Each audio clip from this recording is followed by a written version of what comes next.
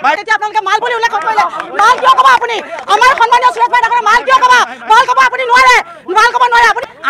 আমি পদত্যাগ কৰিম যদি বিজেপি ইমান সাকসেসফুল হয় যদি বিজেপিয়ে ইমান কাম কৰিছে আজি তেওঁলোকৰ বিজেপি পৌৰসভাই কিয় পদত্যাগ কৰি দিব ওলাইছে সেই কথাটো তেওঁলোকে উত্তৰ দিয়ক ভয়ংকৰ হয়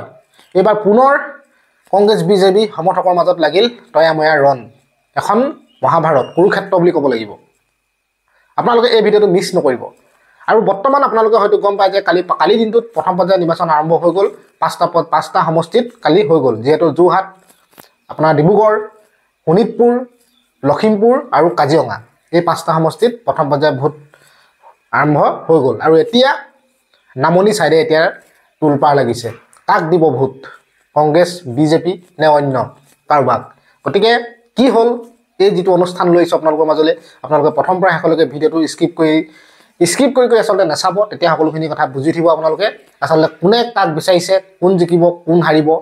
কোনে মাৰিব সেই খাহি নহয় জানো তাকে লৈ এতিয়া সমগ্ৰ অসমত চৰ্চাৰ কেন্দ্ৰবিন্দু হৈ পৰিছে গতিকে সব ভিডিঅ'টো দেৰি নকৰি কিন্তু নতুনকৈ যদি কোনোবা মোৰ চেনেললৈ আহিছে চেনেলটোত এটা লাইক আৰু চেনেলটো ছাবস্ক্ৰাইব কৰিবলৈ আপোনালোকে নাপাহৰিব তেতিয়াহ'লে ভিডিঅ'টো চব ভাল পাব আমাৰ ইয়াত উপস্থিত হৈছে বিজেপিৰ বহু কেইজন প্ৰতিনিধি যেহেতু আমি প্ৰতিটো অনুষ্ঠানতে বিজেপিৰ পৰা আৰম্ভ কৰিছিলোঁ এইবাৰো বিজেপিৰ পৰা আৰম্ভ কৰিম শাসক দলৰ পৰা কোনে ক'ব বিচাৰিব ডাঙৰীয়া আপোনাৰ ওচৰলৈ আহিছোঁ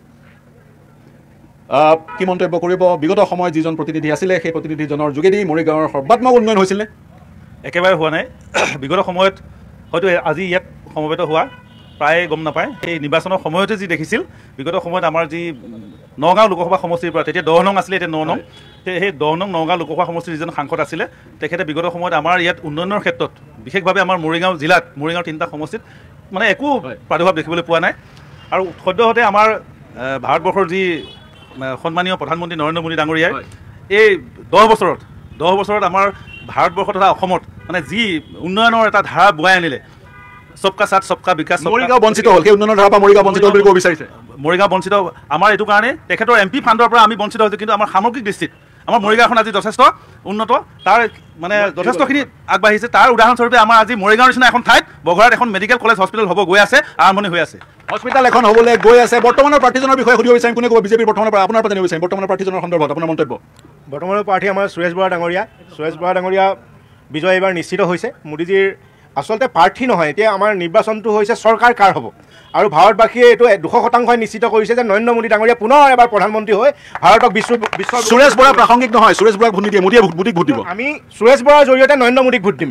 সুৰেশ বৰাৰ জৰিয়তে নৰেন্দ্ৰ মোদীক ভোট দিম মই এইফালে আহিব লাগিব কংগ্ৰেছৰ প্ৰতিনিধি আপোনাৰ পৰা মন্তব্য ল'ম ডাঙৰীয়া কি ক'ব আপুনি ক'ব হয় এই তেখেতে ক'লে যে আমাৰ সাংসদ মহোদয় কোনো এটা কাম কৰা নাই মৰিগাঁৱত ইয়াৰ পিছফালে যোনটো ঘৰ বনাইছে আমাৰ বিহুতলিত যায় সেইটোৱে আমাৰ পদ্ধতি বৰদলৈ ডাঙৰীয়া দিছে সামান্য সেইটোতো সামান্য ইয়াৰ চকুৰ আগত তাৰমানে এইটো চকুৰ আগত তেওঁ কৈছে MP ফাণ্ড তেওঁলোকে পোৱা নাই কিন্তু সামগ্ৰিকভাৱে মোদীৰ যি উন্নয়ন সেই উন্নয়নৰ অংশীদাৰ হৈছে মৰিগাঁও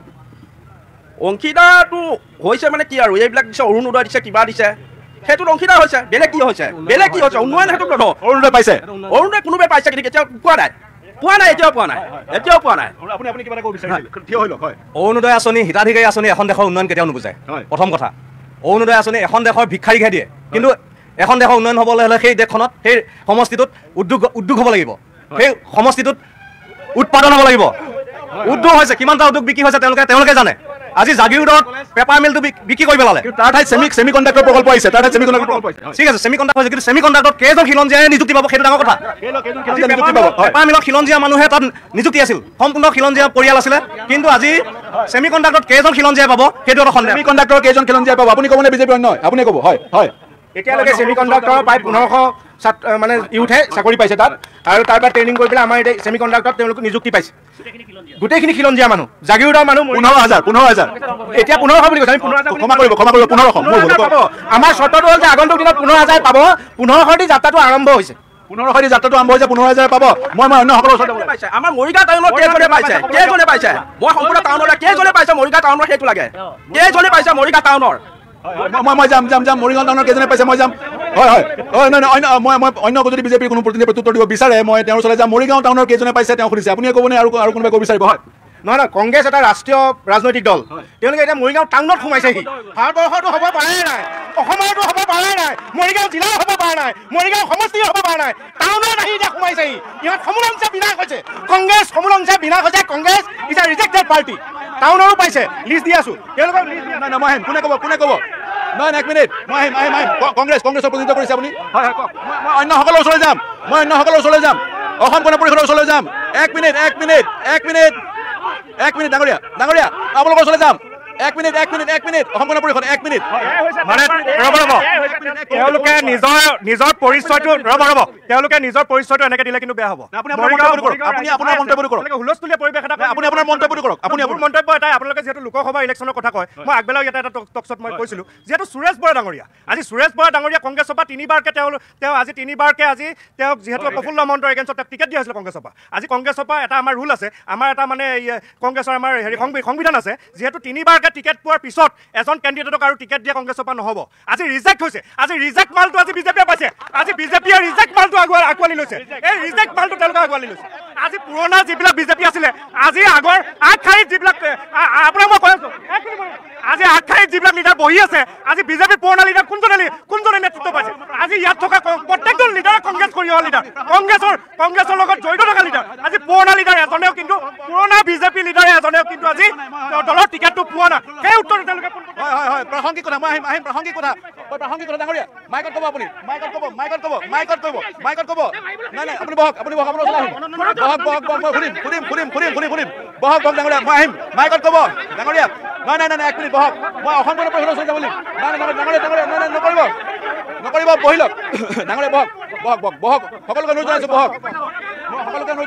ডাঙৰীয়া বহক অনুৰোধ জনাইছোঁ সকলোকে অনুৰোধ জনাইছোঁ বহক ডাঙৰীয়া বহক মৰিগাঁৱলৈ আহিছোঁ মৰিগাঁওবাসীৰ মনৰ কথা বুজি ল'বলৈ সকলোৰে ওচৰলৈ যাম ডাঙৰীয়া বহক মই সকলোৰে ওচৰলৈ যাম সকলোৰে মনৰ কথা বুজি ল'ম সকলো দল সংগঠনৰ প্ৰতিনিধি আছে অসম গণ পৰিষদ কাৰ ওচৰলৈ হয় ডাঙৰীয়া হয় অসম গণ পৰিষদৰ আপুনি আছে আপুনি কি ক'ব বৰ্তমানৰ প্ৰাৰ্থীজনৰ সন্দৰ্ভত নিউজ 18 অসমৰ সকলো আজি আহ্বায়ক মণ্ডলী আৰু কৰ্মকৰ্তাসকলক আমাৰ অসম গণ পৰিষদ আৰু ভাৰতীয় জনতা পাৰ্টি মিত্ৰজোঁটৰ ফালৰ পৰা আপোনালোকক এই অনুষ্ঠানটো পতাৰ কাৰণে শুভেচ্ছা জনাইছোঁ এতিয়া মোৰ কথা হৈছে কি আগত বক্তা এজনে ইতিমধ্যে কৈছে যে সুৰেশ বৰা ডাঙৰীয়া কংগ্ৰেছৰ পৰা ৰিজেক্টেড আৰু কংগ্ৰেছৰ পৰা তেওঁ মানে তেওঁ কি বুলি কয় ৰিজেক্টেড বুলি কৈছে এতিয়া মই এটা কথা ক'ব খুজিছোঁ যে সুৰেশ বৰা ডাঙৰীয়া অসম গণ পৰিষদ আৰু ভাৰতীয় জনতা পাৰ্টিৰ মিত্ৰজোঁটৰ মানে প্ৰাৰ্থী তেখেত এইবাৰ নগাঁও সংসদীয় তথা নগাঁও লোকসভা সমষ্টিৰ পৰা বিপুল ভোটত জয়লাভ হ'ব কিয় বিপুল ভোটত জয়লাভ হ'ব তেওঁ প্ৰতিশ্ৰুতি কি দিছে মৰিগাঁওবাসীৰ কাৰণে কাৰণ যিহেতু আমি মৰিগাঁৱত উপস্থিত হৈছোঁ মৰিগাঁৱৰ কথা ক'ব বিচাৰিম মৰিগাঁওবাসীৰ কাৰণে তেওঁ কি কৰিব বুলি ভাবে তাৰ পৰিচয় কি মই এইটো কাৰণে ক'ব বিচাৰিছোঁ তেখেতসকলে এইটো কথা কৈছিলে যে তেওঁ মানে বহমপুৰ সমষ্টিত তেখেতে কি বুলি কয় কংগ্ৰেছৰ পৰা টিকেট দিয়াৰ পিছতো তিনিবাৰকৈ পৰাজয় হৈছে কিন্তু কংগ্ৰেছৰ পৰা ভোট কি বুলি কয় তেওঁ প্ৰতিদ্বন্দ্বিতা কৰিছিল কি কাৰণে কাৰণ কংগ্ৰেছৰ পৰা যিহেতু কংগ্ৰেছক মানুহে সাধাৰণ জনগণে মানে উন্নয়ন নকৰাৰ কাৰণে প্ৰত্যাখ্যান কৰিছিল আৰু সেইকাৰণে প্ৰত্যাখ্যান কৰাৰ কাৰণে জনগণেহে ৰিজেক্ট কৰিছে কংগ্ৰেছত থকাৰ কাৰণে বৰ্তমান প্ৰাৰ্থীজনক ৰিজেক্ট কৰা নাই দলটোক ৰিজেক্ট কৰিছে আচ্ছা বৰ্তমান যিহেতু ভাৰতীয় জনতা পাৰ্টি আৰু অসম গণ মিত্ৰজোঁটৰ হৈ তেখেতে প্ৰাৰ্থী হৈছে সেইকাৰণে এইবাৰ তেখেতে বিপুল ভোটত পৰাজয় হ'ব এইটো নিশ্চিত এক প্ৰকাৰ আহিম অসম গণ পৰিষদৰ আগৰগৰাকী প্ৰতিনিধি হয় আপুনি কৈছে নাই মাইকত ক'ব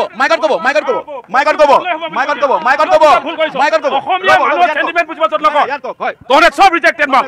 কি অধিকাৰ আছে কংগ্ৰেছৰ ইয়াত কথা ক'ব মই আপোনাক ধন্যবাদ জ্ঞাপন কৰিছোঁ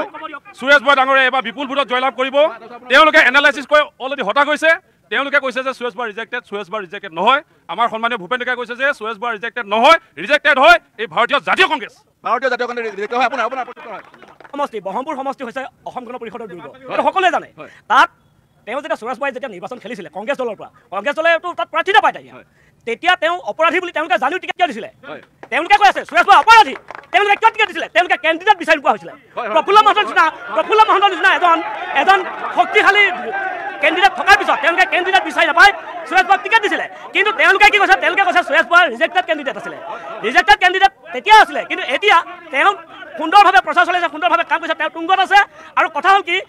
জাতীয় কংগ্ৰেছ দল আজি ৰিজেক্টেড এটা দল আপুনি দিব কিয় টিকট দিলে অপৰাধী কাৰণে আমাৰ দলৰ ডাঙৰীয়া মই অনুৰোধ জনাম থিয় হ'বলৈ হয় আপুনি কি মন্তব্য দিব প্ৰদ্যুৎ বৰদলৈ ইয়াৰ সাংসদ প্ৰদ্যুৎ বৰদলৈ পুনৰ প্ৰাৰ্থিত্ব পাইছে কি ক'ব বিচাৰিব সুৰেশ বৰা আৰু প্ৰদ্যুৎ বৰদলৈৰ সন্দৰ্ভত ধন্যবাদ সুৰেশ বৰা আৰু প্ৰদ্যুৎ বৰদলৈৰ মাজৰ যিটো ডিফাৰেঞ্চ সেই ডিফাৰেঞ্চটো অসমৰ জনসাধাৰণে জানে নগাঁৱৰ জনসাধাৰণে জানে আৰু মৰিগাঁৱৰ জনসাধাৰণে আমি ভালকৈ জানো এটা কথা হ'ল সুৰেশ বৰা আজি 1.5 মাহৰ আগলৈ কংগ্ৰেছী আছিলে 1.5 মাহৰ আগলৈ আজি 1.5 মাহৰ পাছতে যেতিয়া বিজেপিত জইন কৰিলে তেওঁলোকে ক'ব বিচাৰে সুৰেশ বৰা এজন ভাল মানুহ আমি নকওঁ যে সুৰেশ বৰা একেবাৰে বেয়া মানুহ কিন্তু এটা কথা আমি বিশ্লেষণ কৰিব লাগিব নগাঁও লোকসভা সমষ্টিত বিজেপি আৰু এজিপি যিটো এলায়েন্স আছে এই এলায়েন্সটোৱে কংগ্ৰেছৰ পৰা যোৱা 1.5 মাহৰ আগতে যোৱা মানুহ এজনৰ বাহিৰে বেলেগ কোনো কেণ্ডিডেট নাপালে নেকি কিয় নাপালে ইতিমধ্যে এটা কথা প্ৰমাণ হৈছে যে বিজেপি আৰু এজিপি এলায়েন্সে নগাঁও চিটটো চাৰেণ্ডাৰ কৰিছে একমাত্ৰ সুৰেশ বৰাক বলিৰ পথা সজাই এই মানে নিৰ্বাচন খেলিব লাগে গতিকে খেলাইছে ইতিমধ্যে বিজেপিৰ যিসকল ভোটাৰ্ছ আছে কেডাৰ্ছ আছে তেওঁলোকৰ মুখলৈ চাওক মুখলৈ চালেই আপোনালোকে গম পাব মাত্ৰ তেওঁলোকে নিয়ম মাফিক এটা ইলেকশ্যন খেলিবলৈ এই ইলেকশ্যনটোত অৱতীৰ্ণ হৈছে মই প্ৰত্যুত্তৰ ল'ম কিন্তু আন লোক আছে মই বিজেপি আৰু কংগ্ৰেছ বা ৰাজনৈতিক দলসমূহৰ ওচৰলৈ যাম হয় সংক্ষেপত ক'ব হয় যিসকলে এই মাইকটো ল'ব তেওঁ পৰিচয়টো ভাল হ'ব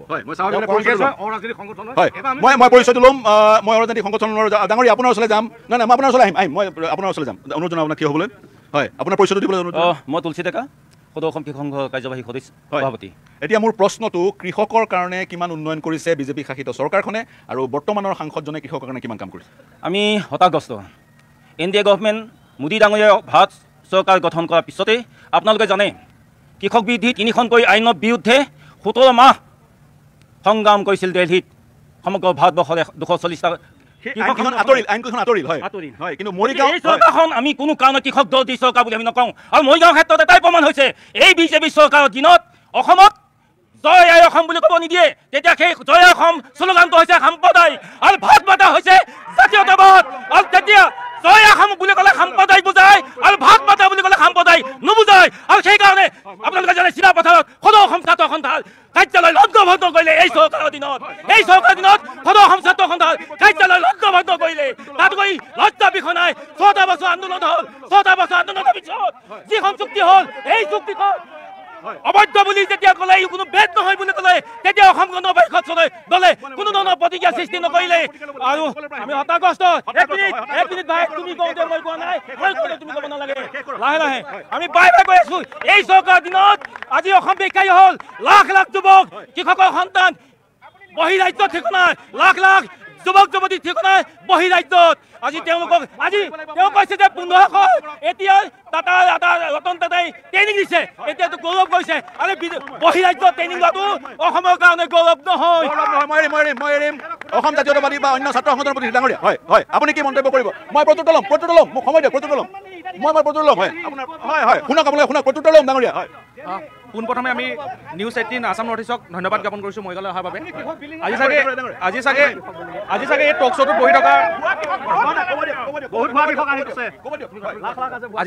বহি থকা মই চাগে চবতকৈ কনিষ্ঠ হ'ম তো মই এটা বস্তু অনুৰোধ কৰোঁ যে আমি আজি আলোচনা কৰিব লাগিছিল যে বিজেপিৰ দাদাসকলে ক'ব লাগিছিল যে বিজেপিৰ সাংসদগৰাকী জিকিলে কি কৰিব বা কংগ্ৰেছৰ সাংসদগৰাকী জিকিলে কি কৰিব সেই বিষয়খিনি আমাৰ আজি আলোচনা হ'ব লাগিছিল কিন্তু আলোচনাটো হৈ আছে এটা বেলেগ ফালে ইটোৱে সিটোক কাট মাৰিছে সিটোৱে সিটোক কাট মাৰিছে কিন্তু এই বস্তুটোৱে আমাৰ মৰিগাঁওখনৰ ইমেজটোহে বেয়া কৰিব তাতকৈ আমি সমস্যা সমাধানে কেনেকৈ কি কাম কৰিব আৰু যোনটো দলে সাংসদ নহওক কিয় মৰিগাঁও বহুতখিনি সমস্যা আছে ৰাস্তা ঘাটৰ পৰা আদি কৰি আমাৰ মৰিগাঁও জিলাখনত কমাৰ্চ কলেজৰ ব্যৱস্থাটো যথেষ্ট কম কমাৰ্চ কলেজৰ ব্যৱস্থাৰ পৰা আদি কৰি চিকিৎসালয়ৰ যি ৰোগী ঔষধৰ পৰা আদি কৰি এইখিনি সমস্যা সমাধান কৰাৰ ক্ষেত্ৰত কংগ্ৰেছে হওক বা ভাৰতীয় জনতা পাৰ্টীয়ে হওক তেওঁলোকৰ সাংসদ কৰে মৰিগাঁৱৰ যিখন চিকিৎসালয় তাত সুব্যৱস্থা আছে নাই চিকিৎসাৰ নে গুৱাহাটীলৈ যাব লাগে মৰিগাঁৱৰ চিকিৎসালয় যদি সঁচা কথা ক'বলৈ যায় ইয়াত কিন্তু আমাৰ ঔষধৰ বহুতখিনি অসুবিধা আছে ৰোগী ৰেফাৰ হয় গুৱাহাটীলৈ মই আপোনাৰ ওচৰলৈ আহিম মই বিজেপিৰ ওচৰলৈ আহিব বিচাৰিছোঁ মন্তব্য শুনিলে কৃষকৰ স্বাস্থ্য খণ্ডৰ আৰু শিক্ষা খণ্ডৰ কোনে মন্তব্য দিব ডাঙৰীয়া হয় তেখেতে যিটো কৈছে ঠিক মানে এনেকুৱা আমাৰ লক্ষ্যটো এনেকুৱা হ'ব লাগে আমাৰ অভাৱ আছে কিন্তু আগৰ যি অভাৱ আছিল সেই অভাৱখিনি আমি আনৰ কথা ক'ব নাযাওঁ মৰিগাঁওখনত কি আছিলে আমাৰ যি মেইন পুলিচ পইণ্ট আজি কিছু বছৰৰ আগতে এজাক বৰষুণ পৰিলে আমাৰ আঁঠুৱা পানী হয় আমি যাতায়াত আজি কি অৱস্থা হৈছে আজি এতিয়া মৰিগাঁৱৰ পৰা জাগিৰোড আজি আধা ঘণ্টাত মানে 30 মিনিটত জাগিৰোড পাইগৈ ফ্লাইঅভাৰ কোনে কৰিলে আৰম্ভণি সেইটো চিন্তা কৰক আৰু আজি ইয়াৰ পৰা নগাঁও অৱস্থাটো যাতায়াতৰ যিটো যোগাযোগ সেইটো কোনে কৰিছে সেইখিনি কথা লক্ষ্য কৰক সামগ্ৰিক দৃষ্টিভংগীটো লক্ষ্য কৰক আৰু কৃষকৰ কথা কৈছে আজি আমাৰ কৃষি বিপ্লৱ হৈছে মৰিগাঁৱত বিশেষভাৱে আজি খেতিয়কসকলে খেতিৰ কাৰণে আগবাঢ়ি গৈছে আজি কিছু দিনৰ আগত কিছু বছৰৰ আগত ধান বেচিবৰ কাৰণে খেতিয়কে জেগা বিচাৰি পোৱা নাছিলে খেতি কৰাৰ যি ধানৰ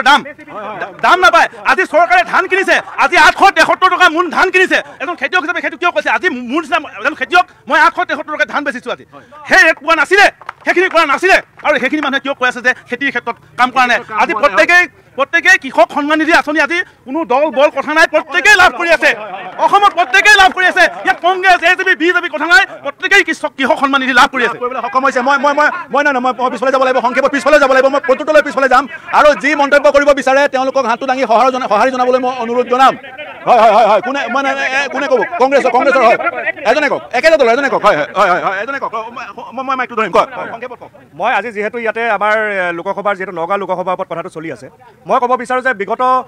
বিগত সময়ত যিহেতু আমাৰ সাংসদ প্ৰদ্যুৎ বৰদলৈ ডাঙৰীয়াই আমাৰ যথেষ্ট কাম কৰিছে আজি ডিজিটেল নলেজ চেণ্টাৰৰ ওপৰত তেওঁ কাম কৰিছে তিনিটা কামৰ কথা কওক মই আগবঢ়াই লৈ যাম নলেজ চেণ্টাৰ তাৰপিছত ডিজিটেল নলেজ চেণ্টাৰে হওক আজি লাহৰীঘাটৰ যিটো মূল আমাৰ সমস্যা মৰিগাঁৱৰ আজি লাহৰীঘাট সমষ্টিৰ যিটো বানপানী সমস্যা এই বানপানী সমস্যাত আমাৰ 700 কোটি টকাৰ প্ৰজেক্ট এটা আজি প্ৰদ্যুৎ বৰদলৈ ডাঙৰীয়া জানিছে আজি আপুনি ইয়াত যিটো প্ৰগ্ৰাম কৰিছে এই প্ৰগ্ৰামৰ জেগাটোত আজি 10 লাখ টকাৰ প্ৰজেক্ট এটা আজি 10 লাখ টকাৰ স্কিম এটা আজি প্ৰদ্যুৎ বৰদলৈ ডাঙৰীয়া দিছে আজি আপোনাৰ মিডিয়াৰ যিটো আমাৰ ওচৰতে যিটো আমাৰ প্ৰেছ ক্লাবত 10 লাখ টকা প্ৰদ্যুৎ বৰদলৈ দিছে যথেষ্ট কাম আজি যথেষ্ট কাম প্ৰদ্যুৎ বৰদলৈ কৰিছে আগন্তুক দিনত প্ৰদ্যুৎ বৰদলৈ মই পিছফালে যাব বিচাৰিছোঁ পিছফালে বহু লোক আছে ডাঙৰীয়া আপোনাৰ পৰিচয়টো ক্ষমা কৰিব হয় আপোনাৰ পৰিচয়টো মই মৃণাল ডেকা ভাৰতীয় জনতা পাৰ্টিৰ মই লিগেল কনভেনৰ হয় এতিয়া মূল কথাটো হ'ল আমি কংগ্ৰেছৰ 70 বছৰ কাল তেওঁলোকে শাসন কৰি পেলাই এইবাৰ আকৌ বিচাৰিছে যে এবাৰ চান্স এটা দিয়ক যে আমি ভাল কাম কৰিম 70 বছৰে কি কৰিলে এক নম্বৰ কথা আৰু দ্বিতীয় কথাটো হ'ল আমাৰ বাকী আমি এই ডিজিটেল ইণ্ডিয়াৰ সময়ত আজি যে প্ৰদ্যুৎ বৰদলৈ ইয়াত এই কথাটো কৈছে যে ডিজিটেল ইণ্ডিয়া য'ত নৰেন্দ্ৰ মোদী ডাঙৰীয়াই ডিজিটেল ইণ্ডিয়াখন সজাই পৰাই আজি এই অৱস্থা কৰিলে আৰু সেই সময়ত আজি প্ৰদ্যুৎ বৰদলৈ নাম কৰাটো আমি অকণমান লজ্জা অনুভৱ কৰিছোঁ গতিকে আমি কংগ্ৰেছৰ বিৰুদ্ধে ক'ব বিচৰা নাই বৰ্তমান আমি উন্নয়নৰ ক্ষেত্ৰত যিটো ধাৰা অব্যাহত হৈছে আজি আমাৰ মৰিগাঁও সমষ্টিত চাওক মিকিৰ ভেটাত ইতিমধ্যে আয়ুৰ্বেদিক চিকিৎসা মহাবিদ্যালয় হ'বলৈ গৈ আছে খুব সম্ভৱ ভগৱানে কৰালে আমি নিৰ্বাচনৰ পিছতে আমি আয়ুৰ্বেদিক চিকিৎসা মহাবিদ্যালয়খন পাম ইতিমধ্যে বঘৰাত এই চিকিৎসা মহাবিদ্যালয়খন আৰম্ভ হৈ গ'ল ফ্লাইঅভাৰ হ'ল আৰু আপুনি চাওক মৰিগাঁৱৰ পৰা মিকিৰ ভেটা হৈ ঢিঙলৈ যাওক আপুনি লাহৰীঘাটলৈ যাওক আৰু দ্বিতীয় কথাটো হ'ল ব্ৰহ্মপুত্ৰৰ যিটো গৰাখহনীয়া এই যে যিটো ৰোধ কৰাৰ ব্যৱস্থা কৰিলে আজি এনেকুৱা এটা ব্যৱস্থাৰ ক্ষেত্ৰত এইখিনি মুহূৰ্তটো যদি আমি সৰ্বসাধাৰণ জনসাধাৰণে প্ৰত্যেকে দেখিছে আজি এটা সময়ত লাহৰীঘাট সমষ্টিটোক এনেকুৱা এটা ভাৱধাৰা প্ৰকাশ কৰিছিল যে তাত সকলোৱে কংগ্ৰেছে আছিল কিন্তু আজি লাহৰীঘাট সমষ্টিৰ চৰঞ্চলৰ ব্যক্তিয়ে এটা কথা প্ৰকাশ কৰিছে কৈছে প্ৰদ্যুৎ বৰদলৈ সেই ভোটৰ সময়ত আমাৰ ইয়ালৈ আহিলে তাৰপিছত আৰু আমি এবাৰো এগৰাকী মহিলা আছে তেখেতে যি কোটি টকীয়া কথা ক'লে তাৰ তুলনাত তেওঁলোকে কি ক'লে 10 লাখ টকীয়া এটা প্ৰজেক্টৰ কথা কৈছে 10 লাখ টকা এমপি ফাণ্ডত 10 লাখ টকা এমপি ফাণ্ডত যদি 10 লাখ টকা এটা প্ৰজেক্ট হয় তেনেহ'লে এমপি জনে কি কৰি আছে 10 লাখ টকা এটা প্ৰজেক্ট কৰি আছে হয় মই আপোনাৰ প্ৰসংগটো ল'লো এগৰাকী মহিলা আছে মই বাইদেউ আপোনাৰ মন্তব্য ল'ব বিচাৰিম আপুনি কি ক'ব বিচাৰিব বিভিন্ন দল সংগঠনৰ প্ৰতিনিধিয়ে মন্তব্য কৰিলে আপোনাৰ পৰিচয়টো জানিম আপুনি কি ক'ব নমস্কাৰ মোৰ নাম অৰ্চনা বৰদলৈ মই ভাৰতীয় জনতা পাৰ্টিৰ ৰাজ্যিক কাৰ্যনিৰ্বাহক সদস্য মই ক'বলৈ বিচাৰিছোঁ যে এতিয়া অলপ আগতে ক'লে যে আমাৰ সন্মানীয় সুৰেশ বৰা ডাঙৰীয়া এজন 3বাৰ ৰিজেক্টেড মাল বুলি কৈছে মাল শব্দটো ডাঙৰীয়া শোভা নাপায় আপোনাৰ মুখত যিহেতু আপুনিও এজন ব্যক্তি হয় ব্যক্তিক মাল বুলি নকয় তেওঁ এজন সন্মানীয় আপোনালোকৰ 3বাৰ আপোনালোকে যিহেতু টিকেট দিছিলে 3বাৰ টিকেট দিয়া ব্যক্তিজনক আপোনালোকে তেতিয়া মাল বুলি নকলে যেতিয়া বিজেপিত আহিলে তেতিয়া আপোনালোকে মাল বুলি উল্লেখ কৰিলে মাল কিয় ক'ব আপুনি আমাৰ সন্মানীয় সুৰেশ বৰা ডাঙৰীয়া মাল কিয় ক'ব মাল ক'ব আপুনি নোৱাৰে মাল ক'ব নোৱাৰে আপুনি বহি থাকক আপুনি তাতে যি আছে বহি থাকক আৰু 2 নম্বৰ মাল নক'ব আপুনি মাল নক'ব সন্মানীয় আমাৰ সুৰেশ বৰা ডাঙৰীয়া মাল নক'ব আপোনাৰ কোনো অধিকাৰ নাই আপোনাৰ কোনো অধিকাৰ নাই মাল খোৱাৰ অধিকাৰ নাই আপোনালোকে 3বাৰ টিকেট দিওঁতে তেতিয়া মাল বোলা নাছিলে যেতিয়া আমাৰ বিজেপিলৈ আহিলে তেতিয়া ডাঙৰীয়াক আপুনি মাল বুলি ক'ব লাগে আপুনি য'তে আছে তাতে বহি থাকক আপুনি য'তে আছে উন্নয়নৰ ধাৰা উন্নয়নৰ ধাৰা আমাৰ অব্যাহত আছে আমাৰ বিজেপি চৰকাৰখনে যিখিনি উন্নয়ন কৰিছে 75 বছৰ ৰাজত্ব কালত এবাৰো ভালদৰে বিজেপি কংগ্ৰেছ চৰকাৰে উন্নয়নৰ মৰিগাঁও কথা কওক তেওঁলোকৰ ওচৰলৈ যাম মই মৰিগাঁও কথা আৰু এবাৰ এতিয়া মই ক'ম যে অৰুণোদয়ৰ কথা তেওঁ ক'বলৈ অৰুণোদয়ৰ প্ৰত্যুত্তৰ দিব শুনক ধন্তি ডাঙৰীয়া কৈছিলে যে বিজেপিৰ যিটো ব্যক্তিয়ে নেকি মাল বুলি কৰিব পাৰে আপোনাৰ কি পৰিচয় আপোনাক জনা আছে দাদা আপোনাক জনা আছে আপোনাৰ পৰিচয় আপুনি নিজে দিছে মাল শব্দটো ইউজ কৰি আপুনি নিজে দিছে আপুনি মাল ক'ব নোৱাৰে আমাৰ প্ৰতিনিধিক আপুনি মাল ক'ব নোৱাৰে আপোনাৰ কোনো অধিকাৰ নাই মাল কোৱা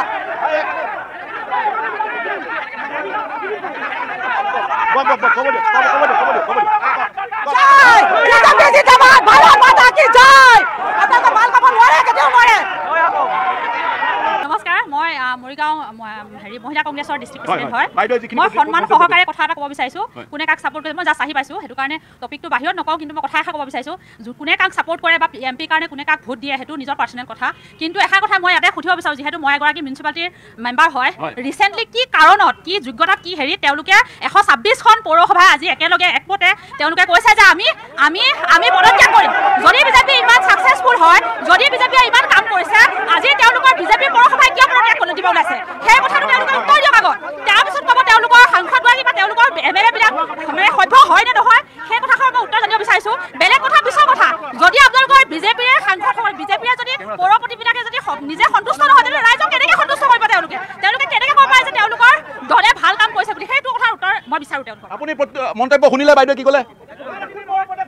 নহয় হয় মই আপোনাৰ ওচৰলৈ আহিম আজি এই অনুষ্ঠানত উপস্থিত থকা সমূহ ৰাইজক মই ধন্যবাদ জনাইছোঁ আৰু আপোনালোকৰ নিউজ 18 পৰিয়ালকো ধন্যবাদ জনাইছোঁ মই কোনো ৰাজনৈতিক দলত বৰ্তমান পৰোক্ষভাৱে জড়িত নাই তথাপিও মই আম আদমি পাৰ্টিৰ ওপৰত বিশ্বাস হৈ অৰবিন্দ কেজৰিৱালৰ নীতি মই কামৰ ৰাজনীতিত সদায় বিশ্বাস কৰি আহিছোঁ মৰিগাঁও সন্দৰ্ভত কি মন্তব্য কৰিব আপুনি মৰিগাঁও সন্দৰ্ভত উন্নয়ন হৈছে নাই হোৱা যদি উন্নয়ন হৈছে তিনিটা উন্নয়ন নাই হোৱা কি হ'ব লাগে ৰ'ব কথাখিনি তেনেকুৱা নহয় আমি যদি চাওঁ সমান্তৰালভাৱে বিজেপি নেতৃত্বাধীন চৰকাৰখনৰ নেতৃত্বত ৰাজেন গোহাঁই পিৰিয়ডটো চাব লাগিব কাৰণ তেওঁ MP হিচাপে মাত্ৰ 5টা বছৰ পাইছিলে এইটো মই বিশ্লেষণ কৰিছোঁ ৰাজেন গোহাঁই 5টা বছৰ পোৱা নাই ৰাজেন গোহাঁই বেছি সময় পাইছে গতিকে সেই সময় সামগ্ৰিক পৰিৱেশটো আমি চাব লাগিব কিন্তু এতিয়া কথা হৈছে এই ধৰণৰ অনুষ্ঠানত এটা দৃশ্যপট হ'ব লাগে আমি ভাই আমাৰ ইমান যিটো উগ্ৰ চেতনা আমাৰ দেউতা হাই হিমজীৱা মোৰ নিজৰ ঘৰখনৰ কথা কৈছোঁ দেই ৰাইজসকল কাৰণ এই অনুষ্ঠানত অংশগ্ৰহণ কৰা মোৰ দ্বিতীয়টো অনুষ্ঠান এই দ্বিতীয়টো অনুষ্ঠানত মই আপোনালোকৰ প্ৰতিও এটা মানে বিশেষ অনুৰোধ ইয়াত এখন ডিজিটেল ভোট থাকিব লাগে কিয় থাকিব লাগে যেনেকৈ নেতাসকল আজি অখিল গগৈয়ে পীযুষ দাই অৰ্কিড উদ্যানত এসাঁজ খোৱা আপোনালোকে সকলোৱে দেখিছে গতিকে তেওঁলোকৰ ৰাজনৈতিক আচৰণবিলাক আমি ভোটাৰবিলাকো সচেতন হ'ব লাগিব আজি আমাৰ যিটো উগ্ৰ কথা আজি না এৰিব নোৱাৰিব আপুনি মোৰ কথাকেইটা শুনিব লাগিব আৰু ইয়াত এটা মেডিকেলৰ ব্যৱস্থা হ'ব লাগে শুনক let me two B finish য়েছ অলৰাইট মই আপোনালোকৰ কথা শুনিছোঁ মোৰ কথাখিনি শুনক ন এই বাদ দিয়ক মোৰ কথা শুনক নহয় মই কৈছোঁ শুনক ইয়াত অনুষ্ঠানত বহাৰ আগতে প্ৰত্যেকগৰাকী ব্যক্তিক মেডিকেলৰ চেক কৰা এটা ব্যৱস্থা থাকিব লাগে আৰু যদি আছে মোক চেক কৰক কাৰণ যিটো অসম গণ পৰিষদৰ সন্তানৰ যিটো অশুভ আচৰণ মোৰ পিতাই ৱাৰ্ড মেম্বাৰ খেলিছিলে অসম গণ পৰিষদত অসম গণ পৰিষদত এনেকুৱা দিন আছে আপুনি মনে থাকক আপোনাৰ কথা মই শুনিছোঁ শুনক মোৰ পিতাই অসম গণ পৰিষদত মোক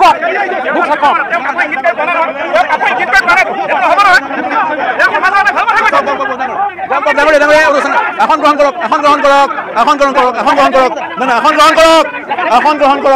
কৰক সকলোকে আহ্বান জনাইছোঁ আসন গ্ৰহণ কৰক আমি অনুষ্ঠান আগবঢ়াই লৈ যাব মৰিগাঁওবাসীৰ সন্মুখত আমি উপস্থিত হৈছোঁ আহ্বান জনাইছোঁ সকলোকে আসন গ্ৰহণ কৰক ৰাজনৈতিকভাৱে সচেতন মৰিগাঁওবাসী নগাঁও সমষ্টিৰ অন্যতম প্ৰাণকেন্দ্ৰ মৰিগাঁও এটা বাণিজ্যিক বিৰতি ল'ম বাণিজ্যিক বিৰতিৰ পিছত পুনৰ অনুষ্ঠান আৰম্ভ কৰিম এতিয়া লৈছোঁ এটা বাণিজ্যিক বিৰতি প্ৰাৰ্থী বিচাৰে মই কংগ্ৰেছৰ প্ৰতিনিধি আপোনাৰ ওচৰলৈ আহিছোঁ কি মন্তব্য কৰিব চাওক সকলো ৰাইজে ভালকৈ গম পাইছে যে বৰ্তমান লোকসভাৰ যি ইলেকশ্যন আহিছে এই ইলেকশ্যনত প্ৰাৰ্থী যিকেইজন দিছে প্ৰত্যেক ৰাইজে ভালকৈ বিশ্লেষণ কৰিছে এতিয়া এনেকুৱা আমাৰ যি কংগ্ৰেছ দলৰ যি প্ৰাৰ্থী প্ৰদ্যুৎ বৰদলৈ ডাঙৰীয়াৰ যিটো কাম কাজেই হওক বাঘৰ দৰে গৰজি সদনৰ মজিয়া যেনেকৈ আমাৰ অসমৰ কণ্ঠ বাঘৰ দৰে গৰজি অসমৰ কণ্ঠ আজি দিল্লীলৈ লৈ গৈছে আমি সকলোৱে জানো তেখেত বাক পটুতা যথেষ্ট বিদ্যাত যথেষ্ট শিক্ষিত ব্যক্তি আৰু আজি যিজন সুৰেশ বৰা ডাঙৰীয়াক আজি বিজেপি দলৰ পৰা প্ৰাৰ্থিত্ব দিছে সকলোৱে কৈছে যে 1.5 মাহৰ আগত তেখেতে কংগ্ৰেছে আছিলে আজি কি বিজেপিত কোনো মানুহ নোলাল নেকি যে ইয়াত প্ৰাৰ্থিত্ব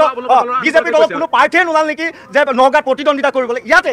এই সদনৰ মজিয়াতে বহুত উপযুক্ত সুৰেশ বৰা ডাঙৰীয়াতকৈ ভাল উপযুক্ত ব্যক্তি বিজেপি নেতা বহুত আছে এই সদনত আছে কিন্তু সেইসকলে কি কৰিব আজি সুৰেশ বৰা ডাঙৰীয়াক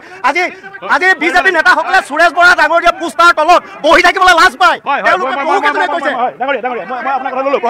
কি প্ৰত্যুত্তৰ দিব তাৰ সমান্তৰালকৈ মৰিগাঁও সন্দৰ্ভত কি মন্তব্য কৰিব উন্নয়ন যদি হৈছে তিনিটা কি উন্নয়ন হৈছে আৰু বৰ্তমানৰ যিজন সাংসদজনৰ কামৰ খতিয়ান বিচাৰিম আপোনাৰ পৰা আচলতে এইবাৰ যিটো নিৰ্বাচন আহিছে ভাৰতবৰ্ষত পৃথিৱীৰ ভিতৰতে সৰ্ববৃহৎ গণতন্ত্ৰ ভাৰতবৰ্ষ এই নিৰ্বাচনৰ এটা কথা ইতিমধ্যে প্ৰতিপন্ন হৈছে যে তৃতীয়বাৰৰ কাৰণে আমাৰ প্ৰধানমন্ত্ৰী নৰেন্দ্ৰ মোদী ডাঙৰীয়া অধিষ্ঠিত হ'ব গৈ আছে 400+ হ'ব গৈ আছে ইয়াত বেছি কথা কৈ লাভ নাই বিশেষকৈ আপুনি মোৰ প্ৰত্যুত্তৰ দিব দিছে কংগ্ৰেছীসকল হতাশাত ভুগিছে আজি চাব আজি আমাৰ বিজেপি যিটো প্ৰচাৰ হৈছে সেই প্ৰচাৰ তেখেতসকলে ভয় খাইছে আজি চাওক আজি মৰিগাঁৱতে আমাৰ বিজেপি দলে বিভিন্ন ধৰণে প্ৰচাৰ কৰিছে বিভিন্ন ধৰণে আমি কাৰ্যালয় আমি খুলিছোঁ কিন্তু কংগ্ৰেছ সম্পূৰ্ণ নিষ্পেষ আৰু কংগ্ৰেছৰ দিনে দিনে তেওঁলোকে আহি আমাৰ বিজেপিত আহি আজি জইন কৰিব লগা হৈছে তেওঁলোকে সাধাৰণ কৰ্মীৰ পৰা আৰম্ভ কৰি বিয়াগুম কৰ্মীলৈকে গোটেই ভাৰতবৰ্ষতে তেওঁলোকে আহি ইয়াত আহি জইন কৰিছে কিয় জইন কৰিছে আৰু এটা মই ক'ব লাগিব মোক কিয় ক'ব নেকি এক মিনিট এতিয়া কথা হ'ল কি আজি ভাৰতবৰ্ষই যিটো গতি কৰিছে নৰেন্দ্ৰ মোদী ডাঙৰীয়া ভাৰতবৰ্ষক বিশ্বগুৰু আসনত বহাবলৈ নি আছে আজি ভাৰতবৰ্ষখনক যিটো গতি দিছে আজি অৰ্থনৈতিকভাৱে ৫ম স্থান পাবৰ কাৰণে ভাৰতবৰ্ষ সক্ষম হৈছে গতিকে এই ক্ষেত্ৰত আপোনালোকে চাব যে সকলো দিশতে ভাৰতবৰ্ষক আগুৱাই নিবৰ কাৰণে এই ভাৰতীয় জনতা পাৰ্টীৰ যি চৰকাৰ এই চৰকাৰে কিন্তু সক্ষম হৈছে এই সক্ষমত তেওঁলোকে ভয় খাই থাকিলে তাবোল বকিবলৈ কিন্তু কথাটো হৈছে আপোনালোকৰ সমস্যাসমূহক দিল্লীৰ মঞ্চত উত্থাপন কৰাৰ বিষয়টো উত্থাপন হৈছিলে আৰু কংগ্ৰেছৰ প্ৰতিনিধিগৰাকীয়ে কৈছে প্ৰদ্যুৎ বৰদলৈ ভাল বক্তা তেওঁ সমস্যাসমূহ উত্থাপন কৰে তেওঁ কংগ্ৰেছে কৈছে মই আপোনাৰ ওচৰলৈ আহিম নে আপুনি ক'ব চাওক একেজন বুলি কথা নহয় ভাল বক্তা মানে কাৰ হকে বক্তৃতাটো দিছে আমি কাজিৰঙাৰ অবৈধ বাংলাদেশী উচ্ছেদ কৰিছোঁ তেওঁলোকৰ সৈতে তেওঁলোকে বক্তা দিছে প্ৰদ্যুৎ বৰদলৈ গৌৰৱ গগৈ হত অবৈধ বাংলাদেশীৰ বক্তা গৌৰৱ গগৈ প্ৰদ্যুৎ বৰদলৈ অবৈধ বাংলাদেশীৰ প্ৰবক্তা আৰু অসমীয়া ৰাইজে অবৈধ বাংলাদেশীৰ প্ৰবক্তাক ৰিজেক্ট কৰিছে কংগ্ৰেছ ৰিজেক্টেড মাল আৰু ইয়াত প্ৰদ্যুৎ বৰদলৈ মাঘেৰি দাবা আহিছে চালানী মাছ সুৰেশ বৰা নগাঁও লোকসভা সমষ্টিৰ মাটি বালি ধূলিৰ লগত ডাঙৰ হোৱা ল'ৰা আৰু সুৰেশ বৰাই বা জিকিবই বিজয় নিশ্চিত হৈছে নৰেন্দ্ৰ মোদীক প্ৰধানমন্ত্ৰী হিচাপে নিৰ্বাচিত কৰিবলৈ সমস্ত নগাঁওবাসীয়ে সুৰেশ বৰাক ভোট দিবৰ এটা কথা আছে এওঁলোকে যে ইয়াত দবদবাই আছে নগাঁও তেওঁলোকে ভাবিছে যে এতিয়া ডিলিমিটেশ্যন হোৱাৰ পিছত ইয়াত মিয়া মানুহৰ ভোট বাঢ়িছে কংগ্ৰেছ জিকিব কিন্তু নৰেন্দ্ৰ মোদীৰ সবকা সাথ সবকা বিকাশত এইবাৰ সমূহ ভাষা ধৰ্ম নিৰ্বিশেষে নৰেন্দ্ৰ মোদী ডাঙৰীয়াৰ লগত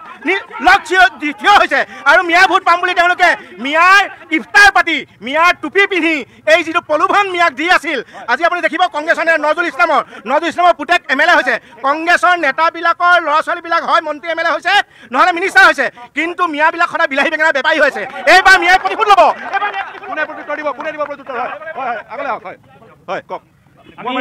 শেষ মুহূৰ্তত এটা কথাই কৈছোঁ বিজেপি চৰকাৰ আহিলে 16 মে তাৰিখৰ পৰা বিদেশী এটা টোপোলাত বান্ধি ল'ব লাগে বুলি কৈছিল নে নাই আমি কংগ্ৰেছক ত্যাগ কৰিছিলোঁ বিজেপিক আদৰি লৈছিলোঁ এতিয়া বিজেপি নেতাজনে কওক কিমানজন মিয়াক খেদিলে কিমানজন বাংলাদেশী খেদিলে আৰু আমাৰ কৃষক বন্ধু মই জনাব বিচাৰিছোঁ আজি ধানৰ মূল্য বঢ়াইছে সঁচা কথা আজি মৰাপাতৰ অৱস্থা নাই এক মিনিট মৰাপাতৰ অৱস্থা নাই সৰিয়হ বিক্ৰী কৰাৰ অৱস্থা নাই সেইসকল কৃষকক কিয় নুসুধে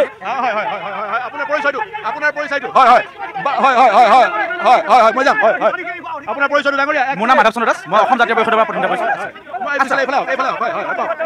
আমাৰ ডাঙৰীয়াই কৈছে যে 12টা স্কিমৰ হিতাধিকাৰী 12টা হওক 50টা হওক তাৰমানে কি হিতাধিকাৰী হ'ব নোৱাৰে নেকি আৰু হিতাধিকাৰী হ'লে কি চৰকাৰৰ বিপক্ষে হ'ব নোৱাৰে নেকি তাৰমানে বৰ্তমান চৰকাৰৰ মূলতে ইছ্যু কি যে কোনোবাই যদি চৰকাৰ বিৰোধী শ্লোগান দিয়ে তেওঁক মুখত নকৰে তেওঁক জেলত ভৰাই থৈ দিয়ে গত চৰকাৰৰ দিনত যোৱা 10টা বছৰত বিজেপি চৰকাৰে কি কৰিছে 100 দিনত কলা ধন ঘূৰাই আনিব কৈছিলে কৰিলে নে নাই নিয়া 32,000তকৈ অধিক ক্ষুদ্ৰ আৰু মজলীয়া উদ্যোগ ধ্বংস কৰিলে বৰ্তমান সময়ত এইখন চৰকাৰৰ দিনত কেইটা অসমৰ নতুন উদ্যোগ স্থাপন হৈছে মৰিগাঁৱত কেইটা নতুন উদ্যোগ স্থাপন হৈছে মৰিগাঁৱত ধ্বংস হৈছে শিক্ষাৰ ব্যৱস্থাৰ উন্নতি হোৱা নাই মৰিগাঁৱত এটা উদ্যোগ আনিব নোৱাৰিলে বৰ্তমান যোৱা 15টা বছৰ ৰাজেন গোহাঁই এমপি আছিলে একো কৰিব নোৱাৰিলে একো কৰিব পৰা নাই ৰাজেন গোহাঁই এমপি একো কৰিব নাই মাত নমতা খিয়াল কথাটো হৈছে প্ৰদ্যুৎ বৰদলৈ কিবা কৰিব পাৰিছে নাই নিশ্চিতভাৱে প্ৰদ্যুৎ বৰদলৈ যথেষ্ট কৰিছে যে তেওঁ এটা কথা কৈছে কৃষকৰ ইয়াৰ আগতে পাঞ্জাৱ বা বেলেগ প্ৰদেশৰ পৰা ধানবিলাক ক্ৰয় কৰিছিলে কিন্তু প্ৰদ্যুৎ বৰদলৈ বলিষ্ঠ পদক্ষেপৰ কাৰণে অসমৰ পৰা ধান ক্ৰয় কৰিবলৈ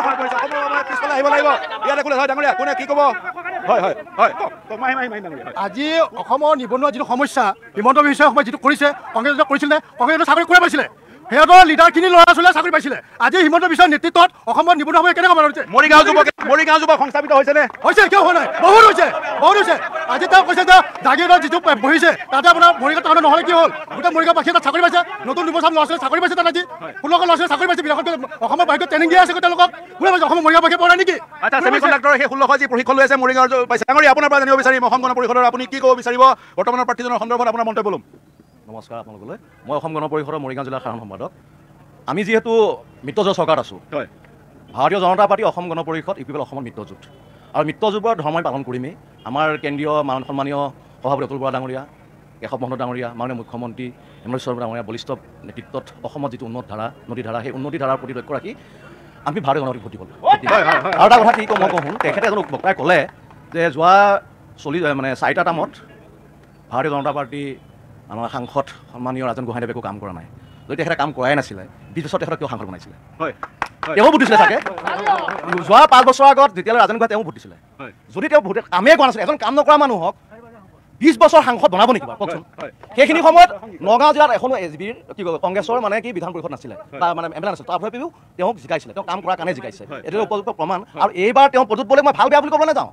প্ৰদ্যুৎ বৰদলৈ যে কাম ভাল হৈছে কি ইমান সহযোগ কৰিব লাগে আৰু যদি সুৰেশ বৰা আপোনালোকে কৈছে সুৰেশ বৰা ৰিজেক্টেড মাল এইটো আচলতে ক'ব নাপায় দস্যু ৰত্নাকৰ বাল্মীকি হৈ ৰামায়ণ লিখিছিল সেই ৰামায়ণৰ আধাৰত সমগ্ৰ পৃথিৱীখন চলি আছে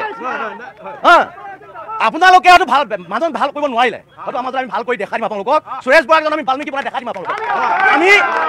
আমি সুৰেশ বৰাক বেয়া বুলি কোৱা নাই আপোনালোকে কৈ আছে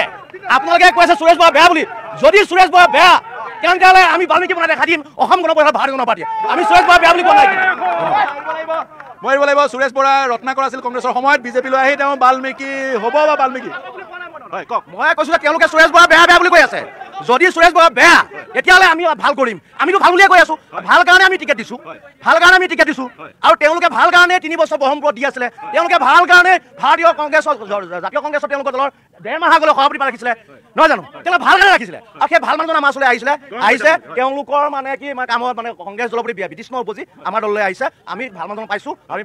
প্ৰদ্যুৎ বৰদলৈ ডাঙৰীয়া কি বুলি কয় মানে যোৱা 5 বছৰত মানে বহুত কাম কৰিছে আৰু সেইকাৰণে প্ৰদ্যুৎ বৰদলৈ এবাৰ জিকিব বুলি কংগ্ৰেছ দলৰ পৰা কৈ আছে কিন্তু আপুনি এইটো কথা জানে যে প্ৰদ্যুৎ বৰদলৈৰ ইতিহাসটো কাৰণ প্ৰদ্যুৎ বৰদলৈ যি সময়ত বিদ্যুৎ বিভাগৰ মন্ত্ৰী আছিলে সেই সময়ত চাওক যে মানে সূতা কি বুলি কয় পকা সূতাটো নাই এই বাঁহৰ সূতা দিহে ইলেক্ট্ৰিচিটিবোৰ মানে আচ্ছা সেইজন সাংসদে একেবাৰে সেইজন যেতিয়া বিদ্যুৎ বিভাগ মন্ত্ৰী আছিল আৰু সেইজন একেজনেই সাংসদ হৈছে এই সাংসদজনে ইতিমধ্যে আমাৰ বন্ধুজনে কৈছে যে আজিকালিতো আপোনাৰ এইখন চৰকাৰ মিত্ৰজোঁট আৰু ডক্টৰ হিমন্ত বিশ্ব শৰ্মা চৰকাৰ আৰু আমাৰ কেন্দ্ৰৰ চৰকাৰ মোদী চৰকাৰ দিনত আপোনাৰ ৱাৰ্ড মেম্বাৰ এজনেও 50 লাখ টকা কি বুলি কয় দিব পাৰে য'ত এতিয়া সাংসদ এজনেহে 10 লাখ টকা দিছে আচ্ছা আৰু এটা কথা আপুনি শুনক যে এই বছৰ কি বুলি কয় বৰ্তমান সময়ত কংগ্ৰেছক কিয় সাধাৰণ জনগণে আৰু সাধাৰণ নাগৰিকে ভোট নিদিয়ে আপুনি চাওক কিয় নিদিয়ে কওক আপুনি কাৰণ নহয় আপুনি শুনক কথাটো নাই আপুনি শুনকচোন শুনা চাওক যে বৰ্তমান সময়ত কি হৈছে যিবোৰ নিযুক্তি আপুনি চাওক নিযুক্তিবোৰ নিকা হৈছে কাৰণ মানে আগতে কংগ্ৰেছ চৰকাৰ দিনত কংগ্ৰেছ চৰকাৰ দিনত ভাবিছিলে কংগ্ৰেছ চৰকাৰ দিনত মানে শিক্ষিত যুৱক যুৱতীয়ে ভাবিছিলে যে পইচা নহ'লে আমাৰ দুখীয়া ল'ৰা ছোৱালীয়ে ক'ত চাকৰি পাম কিন্তু হিমন্ত বিশ্ব শৰ্মাৰ দিনত নিকা আৰু স্বচ্ছ হোৱাত এতিয়া ল'ৰা ছোৱালীয়ে স্কুল কলেজলৈ যাবলৈ আৰম্ভ কৰিছে আৰু মানে চাকৰি পাবৰ কাৰণে দুখীয়া ল'ৰা ছোৱালীয়ে এঘৰ মানুহত যাত মানে ৰাতি চৌকা নজ্বলে সেই ঘৰ মানুহত দুদিনৰ পিছত 2টা চাকৰি আৰু তেতিয়া চাওক ACS আৰু মানে APS যিসকল বিষয়া আছিলে আগত দুখীয়া মানুহৰ ল'ৰা ছোৱালী হতাশ হৈ গৈছিলে বৰ্তমান দুখীয়া মানুহৰ ল'ৰা ছোৱালী ACS APS হৈছে আমাৰ খোদ মৰিগাঁও জিলাত আপুনি চাব পাৰে বহুত ACS আৰু APS বিষয়া এতিয়া দুখীয়া মানুহৰ ল'ৰা ছোৱালী হৈছে কৰোণা গোস্বামী আপোনাৰ নিউজ অসমক মই ধন্যবাদ জনাইছোঁ আজি যে অনুষ্ঠানটো কৰিলে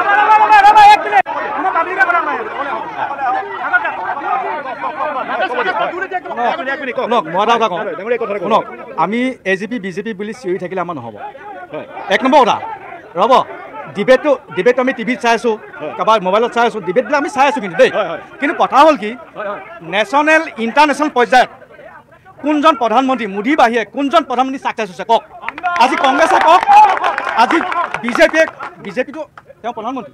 আজি কংগ্ৰেছ বা অন্য দলবিলাকে কওক UDFে কওক যে ইণ্টাৰনেশ্যনেল ইছ্যুত আজি মোদী কিয় আগবাঢ়ি গৈছে আজি চীনে আক্ৰমণ কৰিবলৈ ভাৰতক ভয় কৰে পাকিস্তানে ভয় কৰে চবেই ভয় কৰে কিন্তু কংগ্ৰেছে ৰ'ব মাটি কাঢ়াটো ৰ'ব দাদা মই কৈছোঁ মাটি কাঢ়াটো ইণ্টাৰনেশ্যনেল ইছ্যু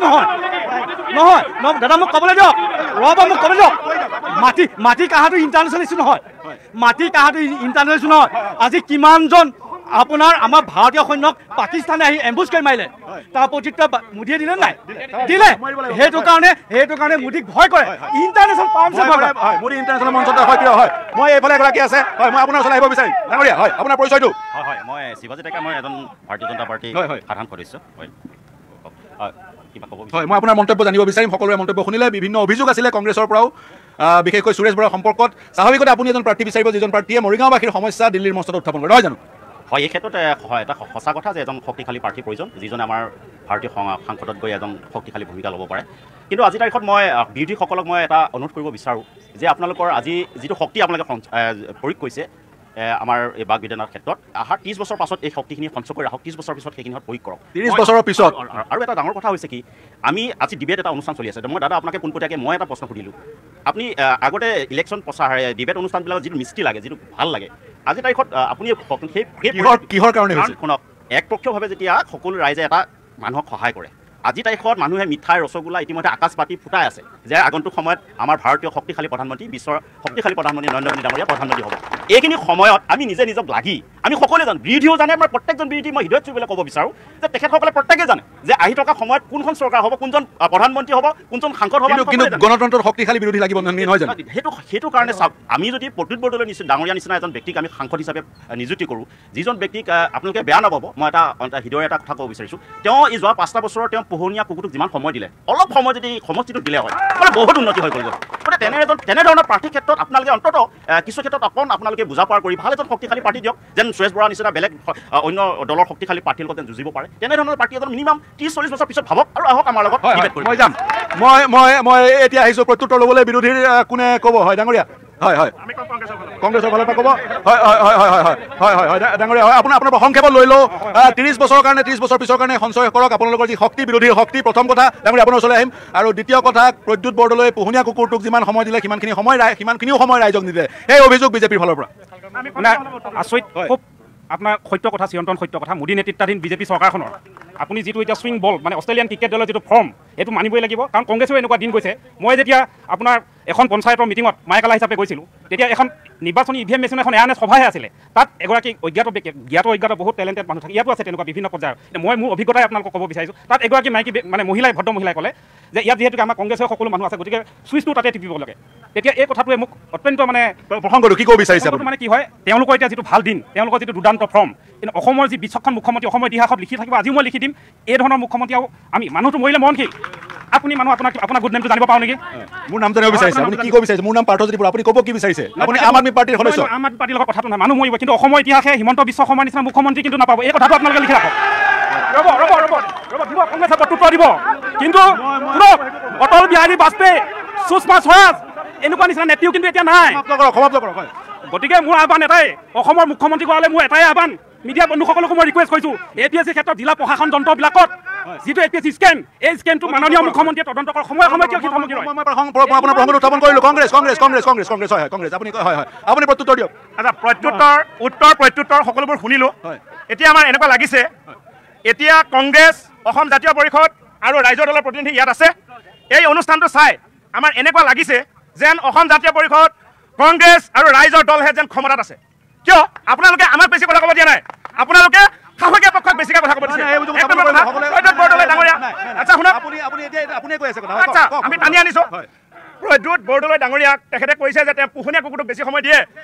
5 বছৰত প্ৰদ্যুৎ বৰদলৈ ডাঙৰীয়াই প্ৰথম 2 বছৰৰ যিটো তেওঁৰ সাংসদ উন্নয়ন পুঁজি, সেই সাংসদ উন্নয়ন পুঁজিটো PM কেয়াৰ ফাণ্ডত গোটেই খবৰ ভাৰতৰ ভিতৰত প্ৰথম 1 কোটি টকা আগবঢ়োৱা সাংসদজন আছিলে প্ৰদ্যুৎ বৰদলৈ ডাঙৰীয়া। কিন্তু আজিলৈ সেই PM কেয়াৰ ফাণ্ডৰ হিচাপ নৰেন্দ্ৰ মোদী ডাঙৰীয়াই ৰাইজক কিয় নিদিলে, তাৰ উত্তৰটো বিজেপিসকলে দিয়ক। অসম জাতীয় পৰিষদৰ পৰা প্ৰত্যুত্তৰ ল'ব বিচাৰিম, কি ক'ব বিচাৰিব? এটা কথা, আমাৰ উপৰোক্ত বক্তাজনে কৈছিলে যে আগৰ ডিবেটৰ নিচিনা এতিয়া ডিবেট নহয়। মই এইটো কওঁ যে আগৰ ডিবেটবিলাক সঁচাকৈ শান্তি শৃংখলা আছিলে, কিন্তু আজিৰ ডিবেটত কি হয়, ভাৰত মাতা কি জয় বুলি ক'লে কি শৃংখলাবদ্ধ হয় নেকি? নহয়। এক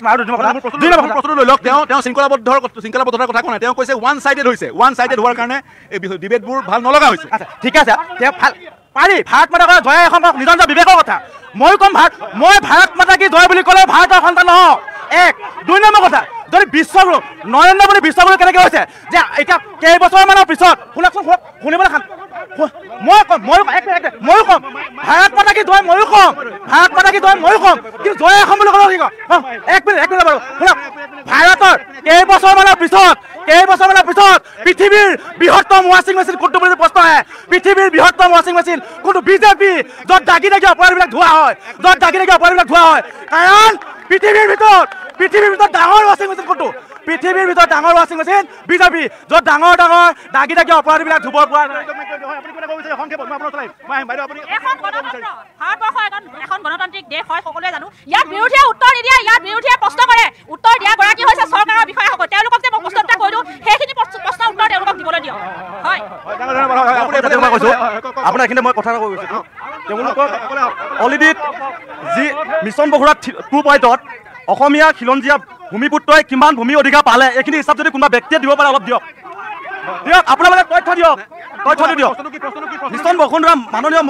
অসম চৰকাৰে যে উলিয়াইছিলে মিছন বসুন্ধৰাত 2 পইণ্টত অসমীয়া খিলঞ্জীয়া মানুহে কিমান ভূমি অধিকাৰ পালে, এই হিচাপটো তেওঁলোকে দিয়ক। ভূমিপট্টা পাইছে সকলোবিলাক খিলঞ্জীয়া মানুহে পাইছে তেওঁলোকে দেখুৱাওক অবৈধ মানুহে পাইছে নেকি দেখুৱাওক 100% খিলঞ্জীয়া মানুহে পাইছে মই এটা কথা তেখেত এনেকুৱা যদি হুলস্থুলৰ পৰিৱেশে সৃষ্টি হয় তেতিয়াহ'লে নহ'ব কিন্তু মই এটা কথা ক'ব বিচাৰিছোঁ তেখেতে যিটো মিছন বসুন্ধৰা বুলি ক'লে সেই মিছন বসুন্ধৰাত আমাৰ ভূমিপট্টাই কিমান 100% যে পাইছে তেখেতক তথ্যটো আমাৰ মণ্ডল অফিচৰ পৰা মানে সহযোগ মানে যোগাৰ তেখেতে ল'বৰ কাৰণে অনুৰোধ জনালোঁ দ্বিতীয়তে আৰু এটা কথা কৈছোঁ আমাৰ নৰেন্দ্ৰ মোদী ডাঙৰীয়া যি সবকা সাথ সবকা বিকাশ যিটো প্ৰচেছত আগুৱাই গৈছে অসম উন্নয়ন হৈছে ভাৰতবৰ্ষ উন্নয়ন হৈছে তেখেতসকলৰ আজি কংগ্ৰেছ দলৰ আল্টিমেটলি ক'বলৈ গৰাখহনীয়াৰ মাজত গৈ থকাৰ কাৰণে সিহঁতৰ স্থিতি নাইকিয়া হোৱাত আজি বলকি আছে মণ্ডলৰ অফিচৰ পৰা ল'বলৈ কৈছে মণ্ডলৰ অফিচৰ পৰা তথ্য ল'বলৈ কৈছে আপুনি কি ক'ব তেওঁলোকৰ নিজৰ ভূমিকৰণ মানে সমৰ্থন কৰিবলৈ ৰাখিবলৈ মানে সময় নাই বাকী চাকৰিৰ কথা লাগি আছে নিজৰ যি জন্মভূমি জেগা সুৰক্ষিত কৰি ৰাখিবলৈ তেওঁলোকৰ সময় ৰাখিবলৈ সময় নাই মোৰ অসম জাতীয় পৰিষদ প্ৰচাৰ সম্পাদক অসম জাতীয় পৰিষদ হয় জানো হয় মৰিগাঁও জিলা নহয় নগাঁও লোকসভা সমষ্টি জিলাৰ ৰাস্তা পদূলি আছিলে সেই জৰাজীৰ্ণ অৱস্থাত আজি 10 বছৰত এটা আমূল পৰিৱৰ্তন হৈছে আপুনি চাওক মৰিগাঁৱৰ পৰা নগাঁও যিটো ৰাস্তা এইটো আগত যাওঁতে 1.5 ঘণ্টাতকৈ বেছি সময় লাগে এজন পেচেণ্ট লৈ যাব লগা হ'লে হয়তো নগাঁও বা প্ৰাইভেট হস্পিটেল পোৱালৈ মৃত্যুৰ অৱস্থা হ'ব কিন্তু আজি চাওক 30 পৰা 35 মিনিটৰ ভিতৰত সেই ৰাস্তাত আমি নগাঁও পৌঁছি যাওঁ এইফালে চাওক লেফ্ট চাইডে এইফালৰ পৰা যদি আমি মৰিগাঁৱৰ পৰা জাগিৰ হৈ গুৱাহাটীলৈ যাওঁ আপুনি দেখিছে এটা সুন্দৰ ৰাস্তা যিটো ৰাস্তাই যাতায়াত যদি উন্নয়ন হয় তেতিয়াহে বাকীবিলাক আৰ্থিক উন্নয়ন হ'ব ৰাইজৰ গতিকে এই ৰাস্তা উন্নয়ন হৈছে আৰু এটা একদম জৰাজীৰ্ণ ৰাস্তা মই কথা কৈছোঁ বৰঙাবাৰীৰ পৰা যিটো উদৰিলৈ যিটো ৰাস্তা গৈছে এইটো সিগনেচাৰ প্ৰজেক্টত 10 কোটি টকা দি এই ৰাস্তাটো কৰিছে 90 স্পীডত এটা সেইফালেদি গাড়ী অহা যোৱা কৰিব পাৰে গতিকে বৰভুকীয়াৰ পৰা চৰাইবাৰী হৈ হাবিবঙাবাৰীলৈ এটা ৰাস্তা গৈছে সুন্দৰ ঢিং পাইছে এই ৰাস্তা তেনেধৰণে ইতিমধ্যে আমাৰ ভকত গাঁৱত যিটো সমস্যা হৈ আছে এখন ওৱান ৱে যিখন ব্ৰিজ আছিলে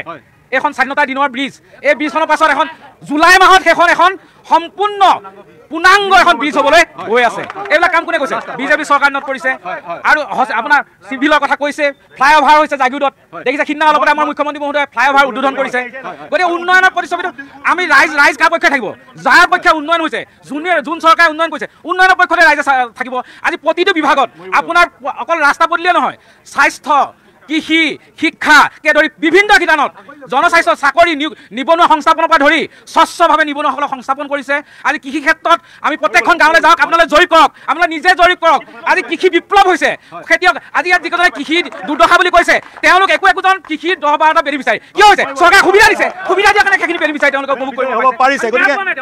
বেয়া পোৱা নাই তেওঁলোকে চৰকাৰে সুবিধাখিনি দিয়াৰ কাৰণে গ্ৰহণ কৰিবলৈ সুবিধা হৈছে কিন্তু সঁচাখিনি কিয় মিছা হিচাপে পৰিচয় তেওঁলোকে মিছা সেই অভিযোগ উত্থাপন কৰিছে আপুনি কি ক'ব বিচাৰিব মই আহিম আপোনালোকৰ মন্তব্য মোৰ অনুষ্ঠান সামৰণি মাৰিব লাগিব ডাঙৰীয়া আপুনি কওক আপোনাৰ পৰিচয়টো নমস্কাৰ মোৰ নাম ফজলুৰ ৰহমান মোৰ ঘৰ লাহৰিঘাট টেঙাগুৰি মই দুয়ো দলৰ কিবা কিবি শুনিলোঁ ইমান হালাত মানে কৰিলে মই ইমান মানে ক'ব নোৱাৰোঁ মই লাহেদিৰে কৈ আছোঁ অকণমান সময় দিব মই উন্নয়নৰ খাতিৰত ৰাইজ আজি আছে উন্নয়নৰ পক্ষত মানে কেনেকৈ লাহৰিঘাটত উন্নয়ন হৈছেনে লাহৰিঘাট মানে কি মৰিগাঁও জিলা মাজুলীৰ পিছতে মৰিগাঁও জিলা বানাক্ৰান্ত জিলা বুলি কৈ আছিল এতিয়া মাননীয় জলসম্পদ মন্ত্ৰী পীযুষ হাজৰিকাৰ নেতৃত্বত লাহৰিঘাট বুলি নহয় মৰিগাঁও জিলা বানমুক্ত হ'বলৈ গৈ আছিল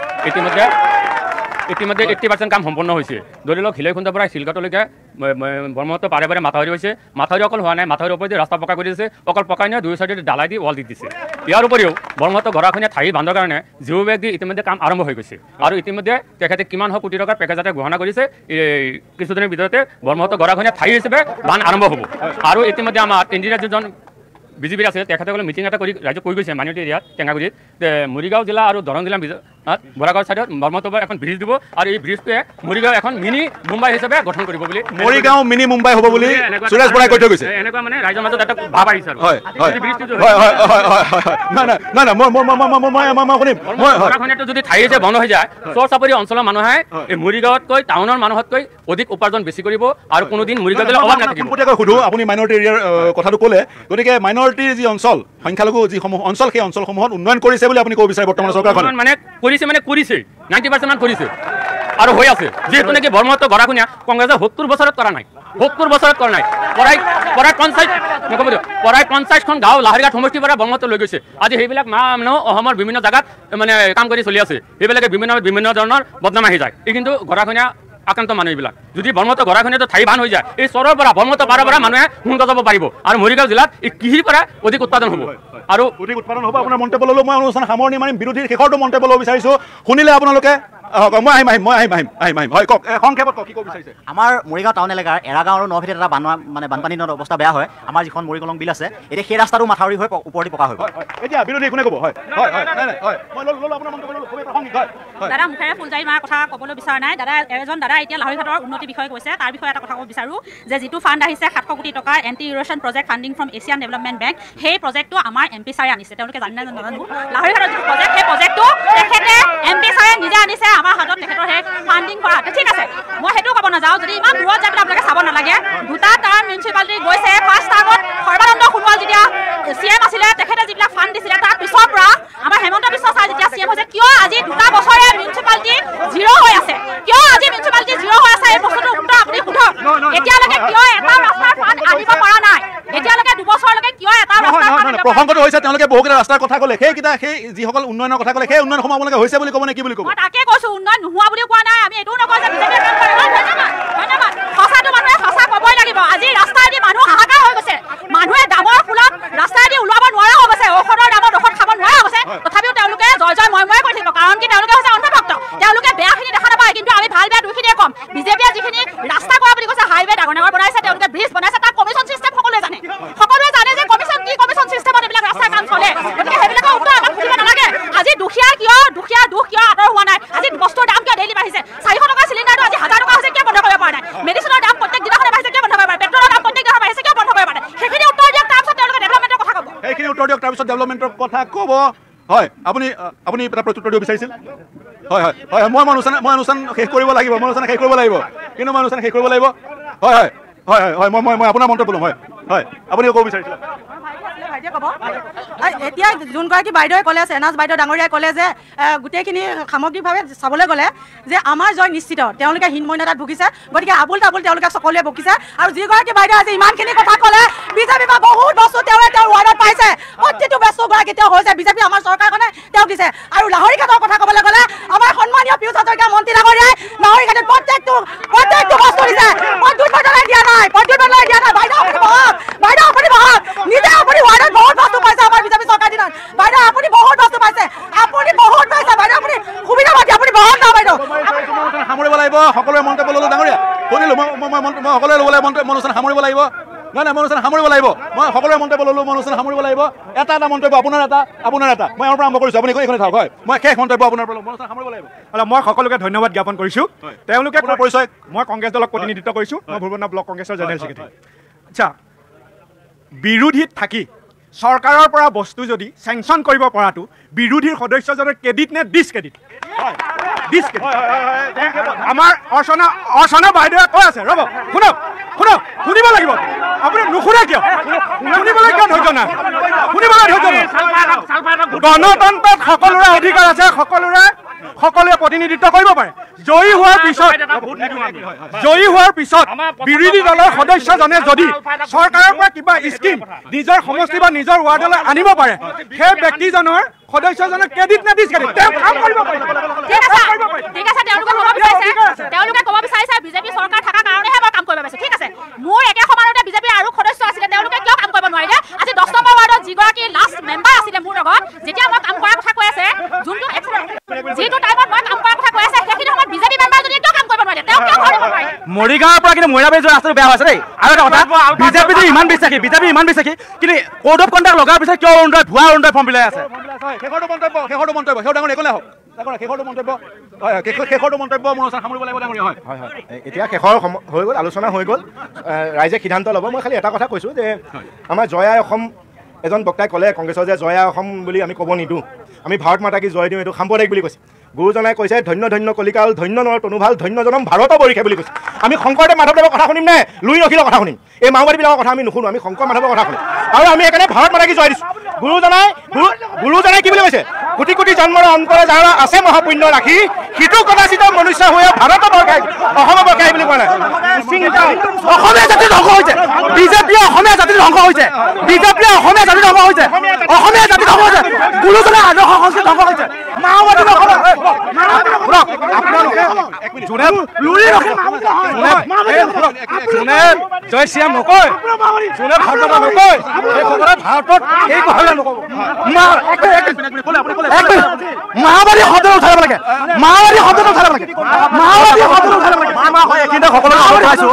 শ্ৰীমন্ত শংকৰদেৱে সংঘই কোনোদিন ৰাজনীতি নকৰে আৰু জীৱনত নকৰে আৰু আপোনাৰ ডিক্লাৰ দি গৈছে। আপোনালোকে শ্ৰীমন্ত শংকৰদেৱৰ ৰাজনীতি জীৱন নামিব। আপোনালোকে এই অধিকাৰ কাকত দি থৈ দিয়া। শ্ৰীমন্ত শংকৰদেৱে অধিকাৰ দিয়া নাই। ৰাজনীতি নকৰে শ্ৰীমন্ত শংকৰদেৱৰ এজনো, যিটো দলৰ এজনো বিধায়ক নাই, যিটো দলৰ এজনো বিধায়ক নাই, অসমৰ মানুহে সকলোৱে ৰিজেক্ট কৰা এটা দল, সেই দলৰ মানুহৰ পৰা আমি কিবা শুনিব আছে নেকি? যিটো দলৰ মানুহে এজনো বিধায়ক নাই,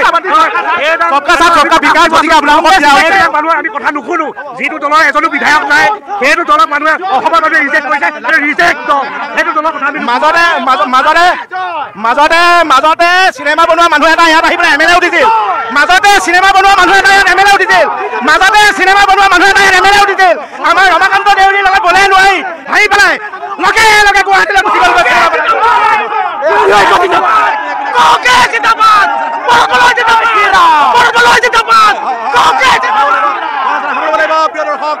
প্ৰিয় দৰ্শক, এয়া আছিল মৰিগাঁওবাসী, তেওঁলোকে নিজৰ মন্তব্য আগবঢ়ালে।